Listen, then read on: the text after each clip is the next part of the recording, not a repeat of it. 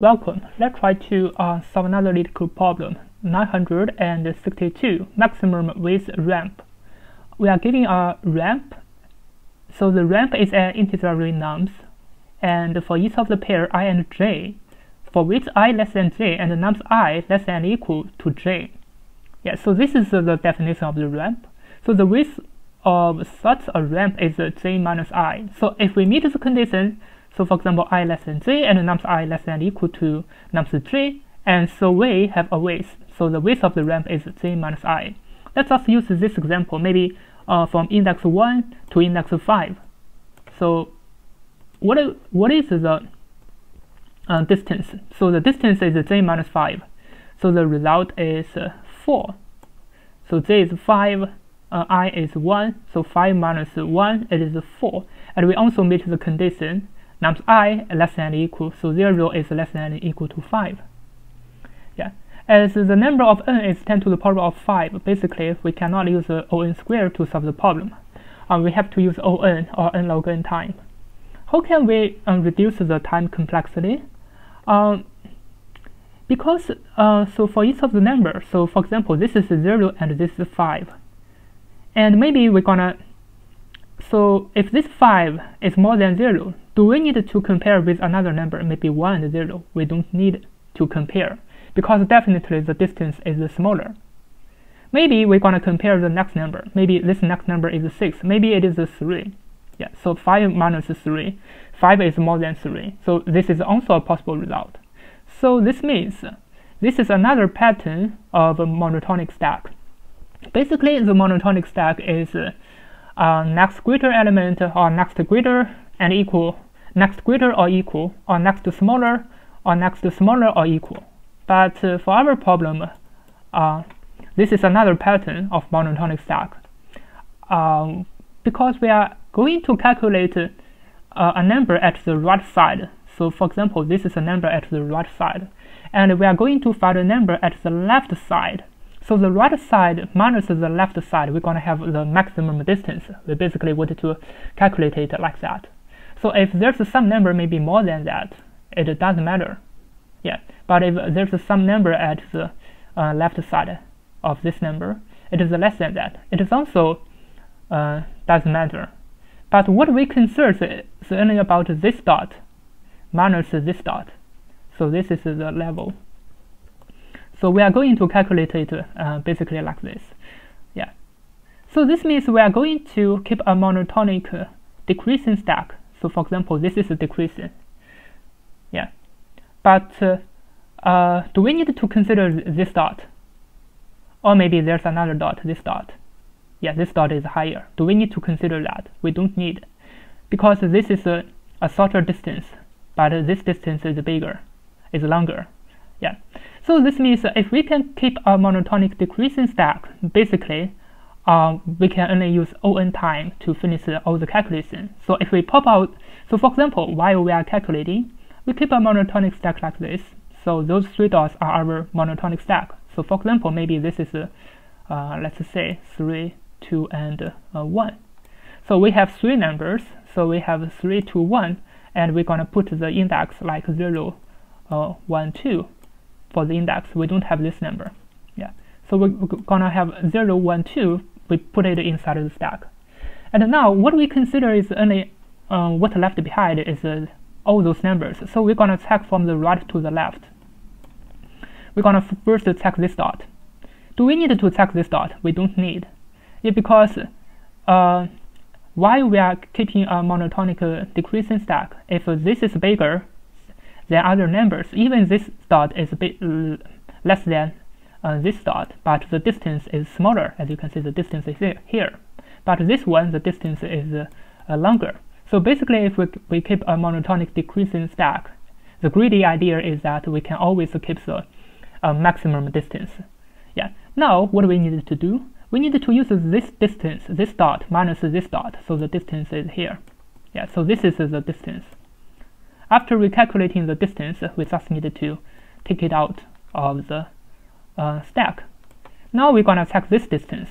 As this number is bigger than this, so we're gonna take it out. But we have another distance, so the yeah, as this number is here, so the distance is longer, so it is here. Now we're gonna use this dot to compare with this one. It is more than that, so we're gonna have a bigger distance. So in this way, we can keep all the, yeah, we can check all different cases and we check the maximum distance. Or maybe there's another number which is bigger than that. What are we gonna do? We're gonna still keep it inside of the stack. Maybe there's another number, next number. Yeah, so maybe there's another number, the next number maybe here. Yeah, this number is bigger than that. So we're gonna continue to check that. Maybe this distance is bigger. So we're gonna record the maximum result. Yeah, so this is a, let me make another drawing.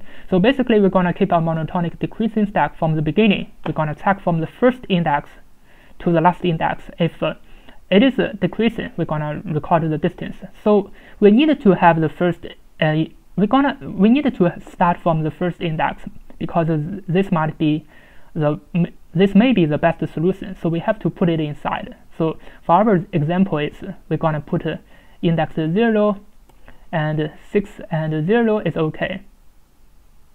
Yeah, so we're gonna put 0 and index 1 inside the monotonic stack. Yeah, so this is 6 and this is 0. Next, what are we gonna do? We just check the numbers from the right to the left one by one. And for the first number, maybe this is 5. So we're gonna check the distance 5 to 0, and we're gonna record the result. So it's gonna be 4. So we have a record of the result, and then we can delete this number. Maybe you think we don't need to delete it. Why not? Because this is the longest distance, and for the next number, even though it is 1, but this distance is smaller. So definitely we can delete this this dot. Now we can compare with this 5 to 6. 5 is smaller than 6, so we're gonna check the next number. Yeah, and it is smaller. Maybe next number is 8. We're gonna compare 8 with 6, but the distance is only 2. But our final result is 4. Yeah. So let's just start to use this pattern to solve the problem. We're gonna prepare a stack. So I'm gonna put the first index inside the stack. It is 0. And then I'm going to prepare the length of the nums. I'm going to start from the second index, because basically up to here I'm going to prepare a monotonic decreasing stack from the first index. So for I in raise n, I need to check if my current nums I is less than nums stack minus 1. So this means yeah, I can put it inside of the stack if it is less than. If it is equal, I don't need to do that. For example, the next number is 6. I don't need to put it inside of the stack. I just need to keep this one, because this one has the longest distance while I'm comparing with the right side.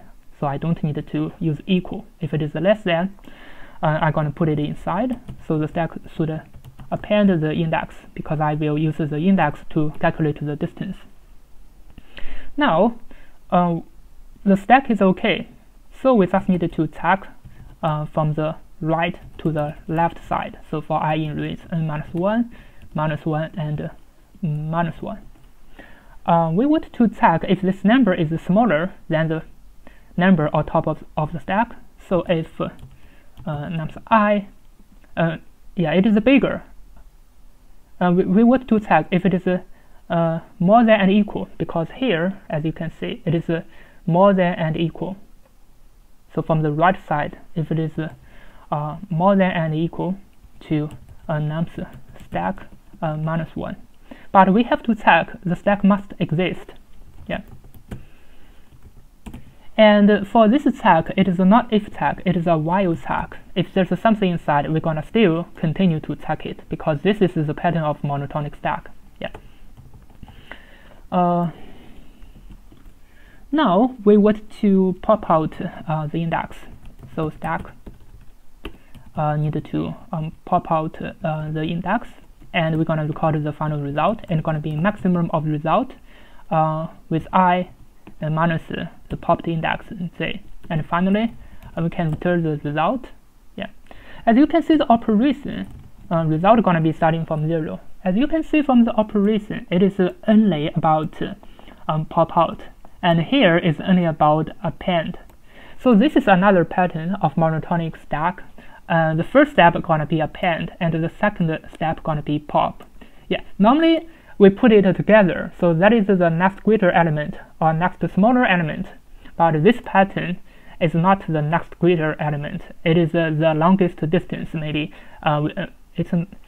maybe it is just like an interval number. We would to find the biggest interval to meet the conditions of the last number, maybe the right side of the number more than the left side, and we would to calculate the largest intervals. Yeah, the biggest intervals. So this pattern is like that. So first of all, we're gonna append, put it inside the stack, and then we're gonna pop it out. Yeah. Now let me run it to tag. As you can see, it works. Now let me submit it to tag if it can pass all testing cases.